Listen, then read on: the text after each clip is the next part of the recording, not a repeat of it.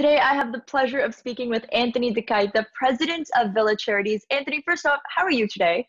I'm very good, Camilla. How are you doing? I'm great. I'm great. I'm so happy to be able to talk to you and to get some important information out to our community.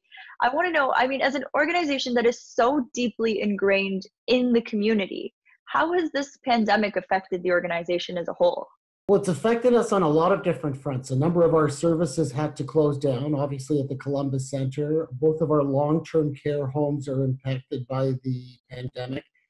And then, as we're going to talk about later, we have 3 large senior apartments with independent seniors in them, over 700 seniors, and they've been impacted by the pandemic as well. So it's touched us on every level.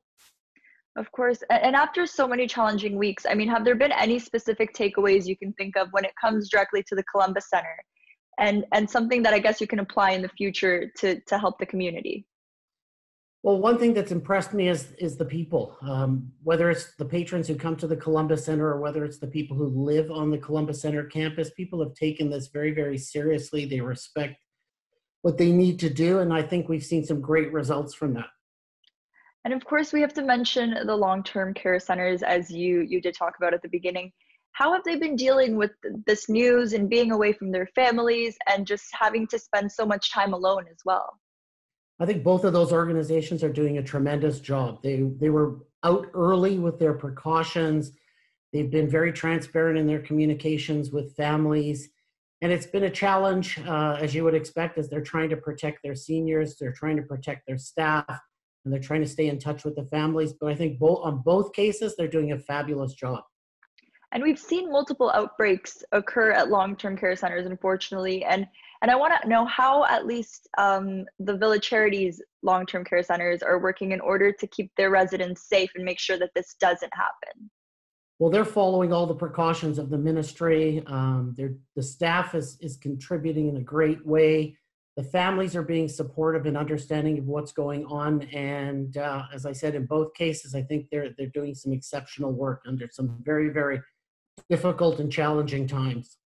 Now, when it comes to of course, the other locations that unfortunately have suffered outbreaks, I want to know, where do you think it went wrong? What's the difference between a long-term care center that is successfully handling the outbreak? Was it lack of help from the government? Was it lack of preparedness? And how can this change in the future? That's a difficult question. Every long-term care home is different. The patients and residents in those long-term care homes are different. The staff are different. And this is such an aggressive virus that once it gets into a home, it spreads quickly. It's so difficult. I think you'd have to look at it on a case-by-case basis. It would be dangerous to generalize and say that this is the reason one organization is having a problem, and this is why one organization is being very, very successful. But I know, having been in healthcare for a long period of time, the people who work in healthcare are exceptional. They're trying their best to fight this. And there's a little bit of luck. There's a lot of skill involved. And I'm sure that those organizations who are having some of those challenges will get through those challenges with the support of the government and the support of their staff, and hopefully come out the other side and learn better and hopefully have a better outcome for everybody involved. And now talk to us a little bit about those 3 residences that you mentioned at the beginning and how they've been handling it as well. So we have over 700 people living in 3 apartment buildings, and these are independent seniors. So by nature, they're independent. They like to socialize. They like to go out. And so when you ask them to isolate and stay home, it's a little bit of a challenge for them, but they've been fantastic. We started off this program by increasing the cleaning that's going on in the buildings, because that's one of the precautions that the health authorities are talking about and the ministry is talking about. So we started that in early March. And then we recognized that a number of them would need some daily connectedness to other people. So we reached out to their families and we've reached out to the seniors. And what we did is we started a senior support team. So we brought some staff back, and on a daily basis, they reach out to all of the seniors. They talk to them. It's a little bit of how are you doing, a little bit of checking in. How are you doing from a health perspective? Are you staying connected with your family? And then I think the piece that's really special is that there's a little bit of socialization with the seniors. So they spend a few minutes talking to them on the phone about anything that the seniors would like to talk about. And if the seniors then identify some challenges that they have or some needs that they have, our team works with the management in the building as well to try to address that with the seniors. And what we've done, which has really worked out nicely, is we have exercise classes for the seniors. So we have some people who are instructors in our athletic facility who are on a weekly basis doing some outdoor exercises. So the residents stay in their buildings, and from our ground level, we're doing these exercises, and residents either participate on their balconies or through their windows. We've also managed to bring in some Italian musicians and entertainers, and they're going to provide some entertainment for the seniors on a weekly basis. And we just recently had an outdoor mass for the seniors as well. So those are the kinds of things that we're doing for the seniors to lift their spirits. We've been working with a number of partners in the community, DeMarco Pharmacy and Glen Park Pharmacy, who are local pharmacies in our community, were very generous and donated some PPE supplies to the residents. They all had masks, and Villa Charities supplied gloves with them, so they have that type of supplies. And when it comes to grocery shopping or getting prescriptions, I mean, are they receiving any support as well?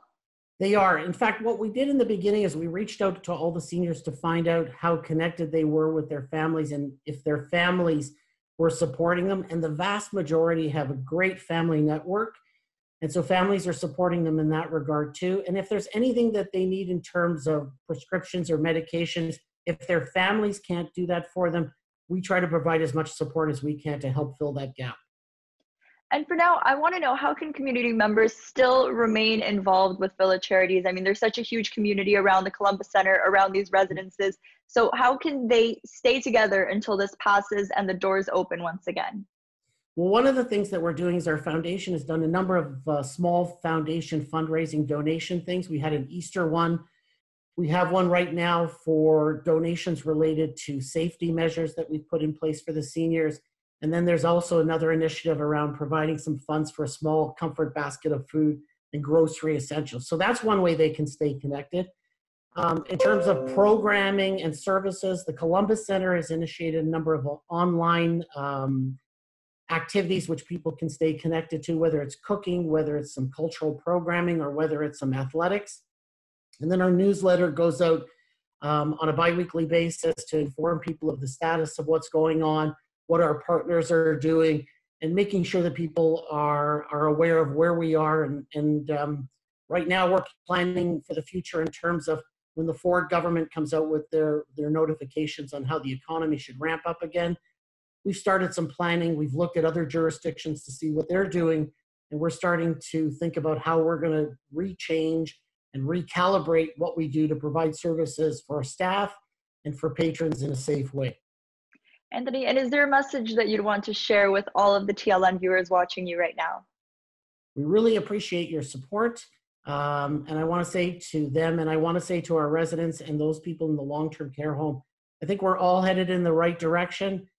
You just need to be patient, follow the guidelines that public health and the Ministry of Health are offering, and we're going to get through this. We will. It's going to take a while, but we'll get through it. Absolutely. Anthony, thank you so much for joining us this morning. Thank you, Camilla. My pleasure.